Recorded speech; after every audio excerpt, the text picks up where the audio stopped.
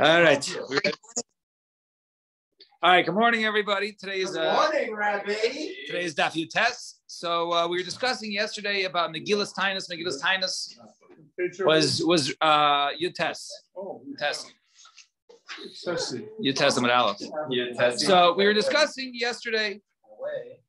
Oh, we're not going yet. We were discussing yesterday regarding Megillas Tainus whether it was Mevatel or not. So Megillas Tainus was written around the time of the Tanaim.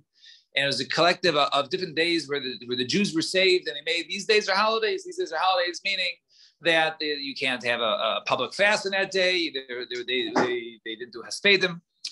So we want to figure out whether after the base of Mikdash was destroyed, whether it was they were still around. So we try to bring proofs that even after the Churban or after Bayis Rishon was destroyed. And whether it was, still going on.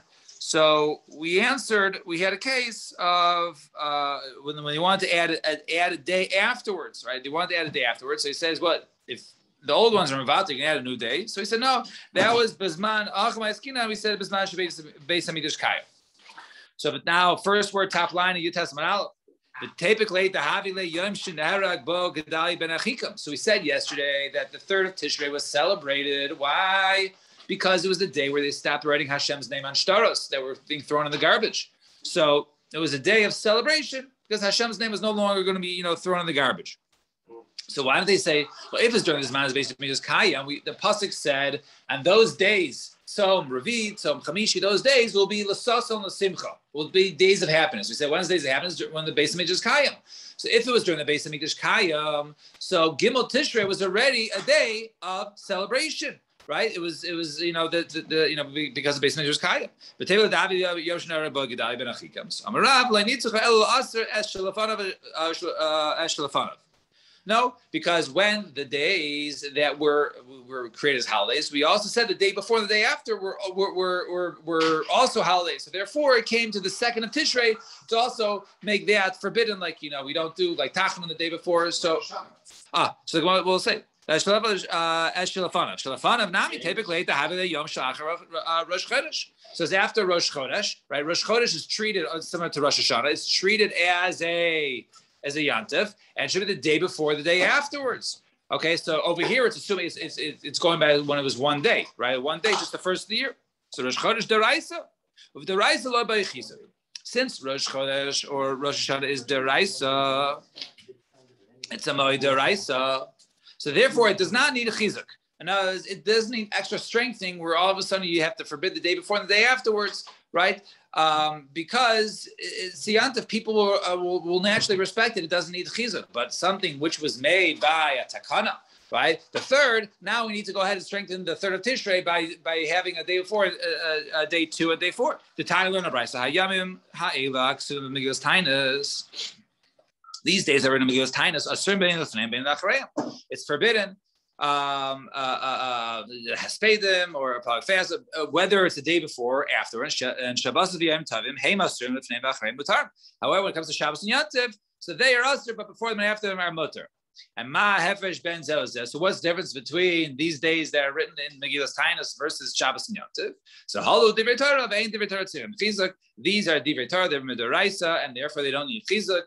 And halu divrei sefer, but divrei sefer mitzrichim chizuk. These are divrei sefer and require chizuk. I think Eichenstein don't say Daf on Friday and Sunday for that reason because Shabbos kind of. Well, it's Friday. I mean, what in the morning? You mean? With the yard site every Friday. They say in the morning. Oh, I know too. I used to have Eichenstein. They never do mincha. I know they don't do mincha. They never do mincha. Well, mincha they don't do because they don't so late. No. Mincha is down. Yeah. I don't know what the makor is, but there's chill. Yeah. So I would typically to have the Yom Shalifnei Yom Shenarag Bal Gedai Ben Achika. Well, still, nevertheless, why don't you say, okay, well, say the third. We don't have to establish a new date to celebrate that there was no longer thrown away, the Shem Hashem and the Shtaros. Why don't you say it's the day before when Gedalia was killed, and since Beis Hamikdash Kayim, it's now a Yom Simcha. So say it's the day before that. So the second and fourth should be covered by being the Yontif of Gedalia. So Ravashi Gedalia Ben Achikam Divrei Kabbalah. No, that's in the category of divrei Kabbalah. The divrei Kabbalah, divrei Torah, and divrei Kabbalah is to divrei Torah in terms of regarding chizuk, that it does not require chizuk. So since it doesn't require chizuk, therefore the second would have been mutter to go ahead and have a fast. But since you go ahead and they establish a yontif, so therefore the days, the second and the fourth, were forbidden for fast or hesped. So Meisiv Rav Tuvi Bar Masna. So another kasha, another date. Be'asrim v'timani be asas b'shirasa tavasa liyudai. On the 28th of the 28th of Adar, right? Be asas, right? So the 20th of Adar. So that was a date. Right, but Adar called Migas Tainus, right? Okay, so it was the 20th of Adar. So that was the day when there was a good news, right, for the Jews, and therefore it was a day of celebration. Deloy Yidun Maraisa. And that was the day that they basically were not separated from the Torah. And that was a day where basically they were reunited with the Torah. What do you mean? That they were Geyser Malchus, the Romans were Geyser Malchus. They should be Geyser Torah. Yimalas B'Neim also did not give bris milah to their sons. V'shichalu Shabbos and be Mechal Shabbos. Ma'asa Yehuda ben Shemua. What did Yehuda ben Shemua do? V'Chaveirav and his friends. Halchu v'natlu eitza mimi Turanisa achas. They went to some chashuv lady. Right, some noble woman that Shekol Gedolei Rome Mitzun Etzla. They used to go to her. I guess she was, the upper echelon. No, I think I don't think it was Nos. I think that it doesn't not Masha. But they would go there. She was very distinguished. Yeah, distinguished lady. Right. I'm trying to think of not like the queen, but like someone who was like regal. Matriarch. Same word, matriarch. Hillary Clinton. No, I'm just trying to give an example, like these older. All right, anyway, fine. Sophia Loren, or I don't know, who knows. Fine, so Amar Lahem, Bo. I was trying to think like an older, I don't know, like it was like millions, like hundreds of millions, and like yeah. So Amar, Oprah, right? Oprah. So Amar Lahem, so she told him, Bo, go ahead and basically congregate outside at night. They went out, they congregated in the streets at night. They said, So he said, by God, right? We're not brothers, right? We're not the son of one father. We're also not the son of the same mother. So why are we different? Why are you singing us out that you have gezeras upon us?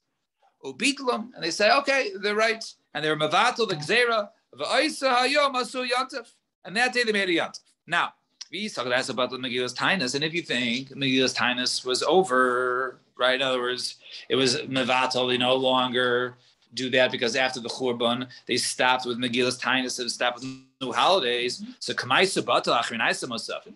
What? So after Megillas Tainus, so those are all bata, but they're the old ones. There are some avata. They're going to issue new ones. Right before you issue new ones, you should have the old ones, still apply. And the v'chitema, you're going to say, how can I be bizan shbeis midrash kayim? If you're going to go, get the same terror. So it's during this man shbeis midrash kayim. Rabbi Yehuda ben Shemua, Talmido shel Rabbi Meir.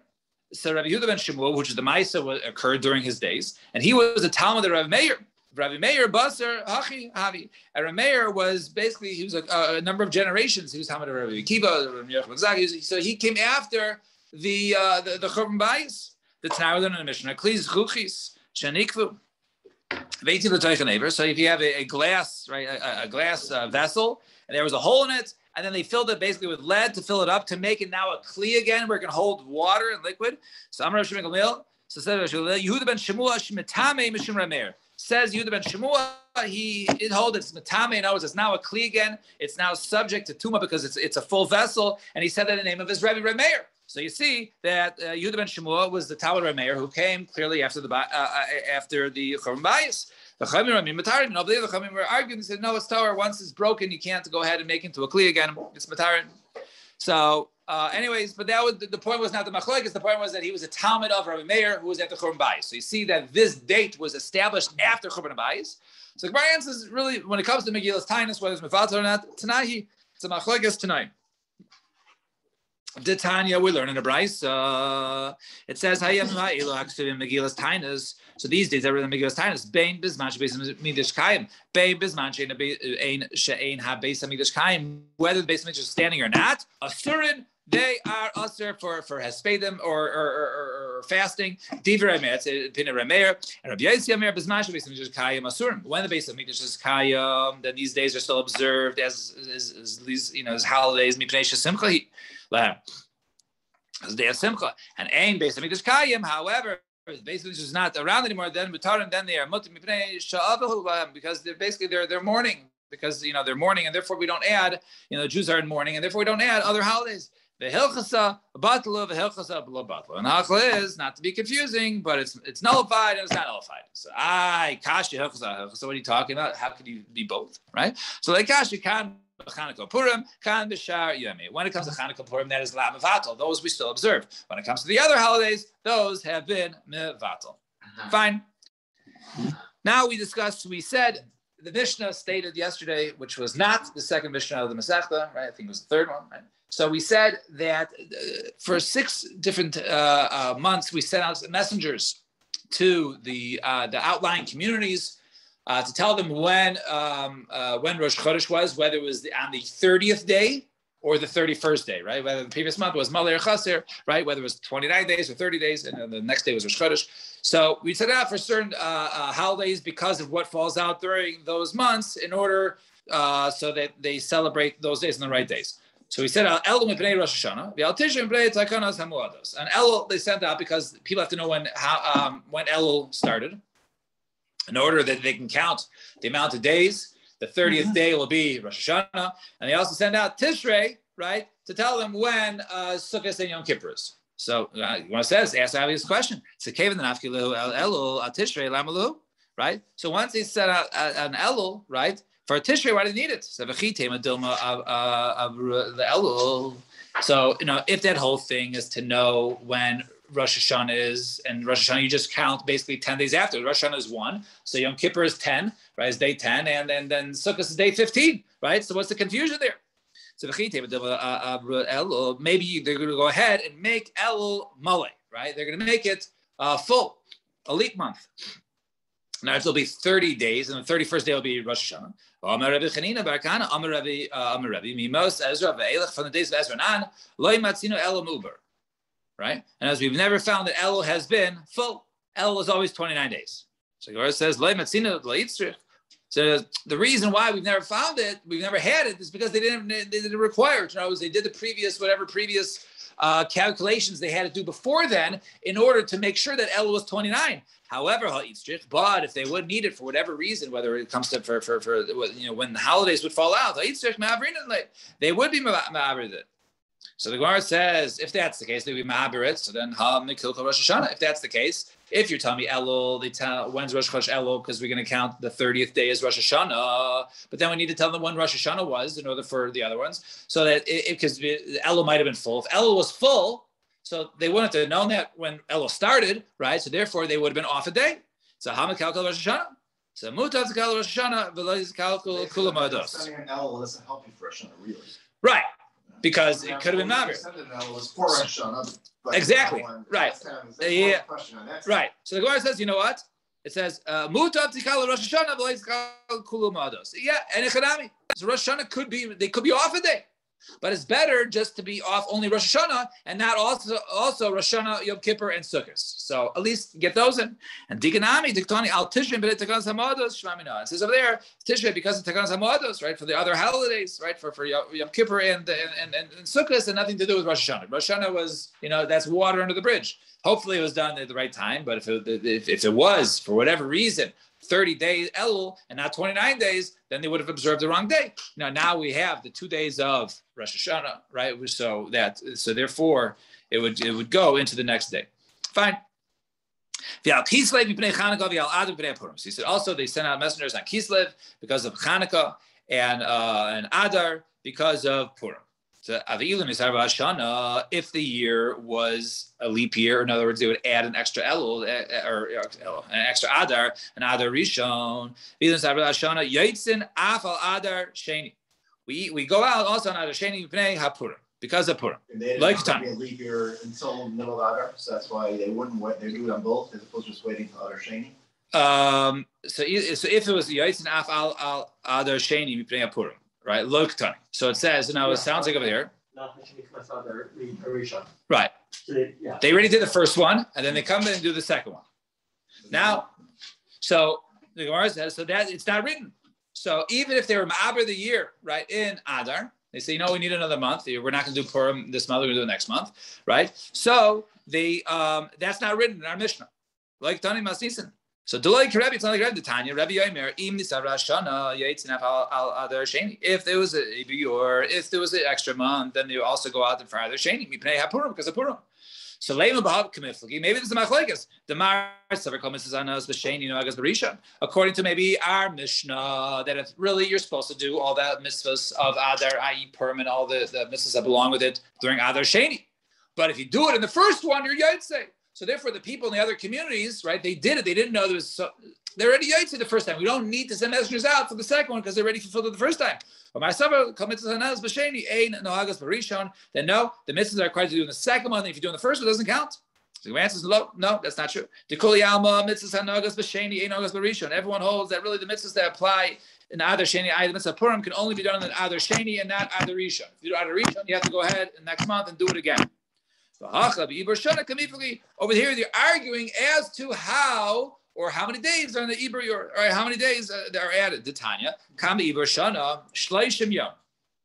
Always 30 days. We add 30 days in the Adar Rishon. Adar Rishon is 30 days. He says Chodesh. In other words, so the first opinion holds it is Shloshim Yom. Right, it's 30 days. And Chodesh, it means it's 29 days, right? So my Shna Shloshim. Why 30? Now, if you hold it's 30 days, so I know if there's Adar Sheni, I know the first Adar was 30 days. And therefore, day 31 is Rosh Chodesh, and therefore my count continues, right? So there's no confusion there. So therefore, you don't need to send out messengers. So so if it's Chodesh, if it's 29 days, they also know every year if there's two others, the first one's always 29, and then very easy, I know the date of Purim. So Amar Papa, no. So it says no.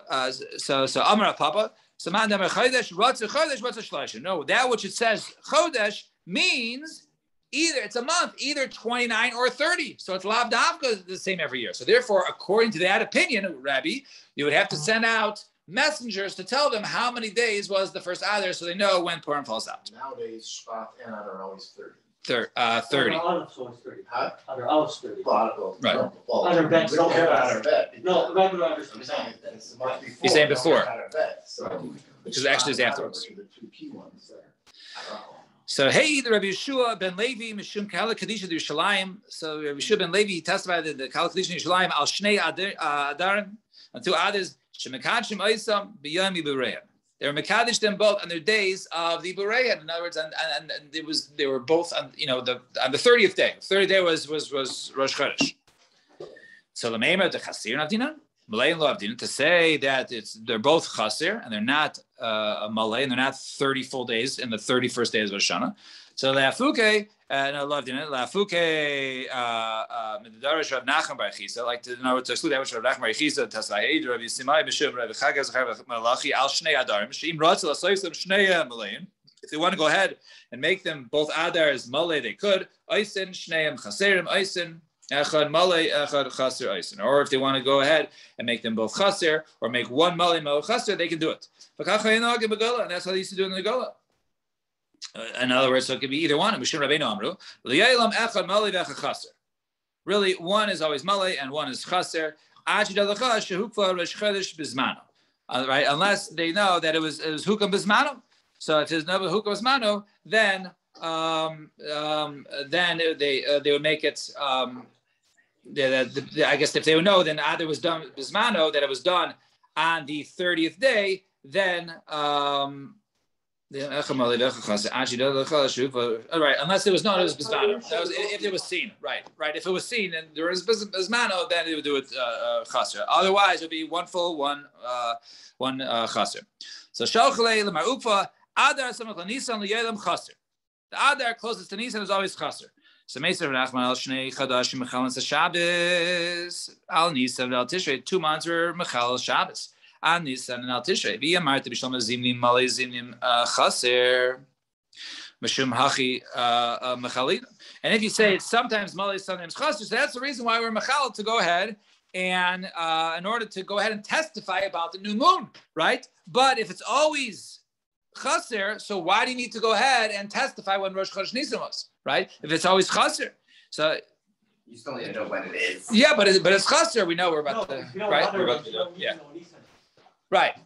You don't even know when Nisan is, right? So Ella Marta, right? Liyalam Chaser. Even if you say it's Liyalam Chaser, why are we Mechalel? Am I Mechalel? Meshum the mitzvah is Lekadesh Alariya, because there's still a mitzvah to Mekadesh Alariya, right? There's still a mitzvah to go ahead and be to go ahead and testify and says, hey, we saw the new moon, and therefore Rosh Chodesh it's going to be Chaser. It's going to be on day 30, and since that's a mitzvah, therefore we're Mechalel Shabbos for Nisan in order to for Pesach and Tishrei in order for the holidays of Sukkot and Yom Kippurim. All right, we'll stop here. That was amazing. Wow. That was fire. We got time to Chazer.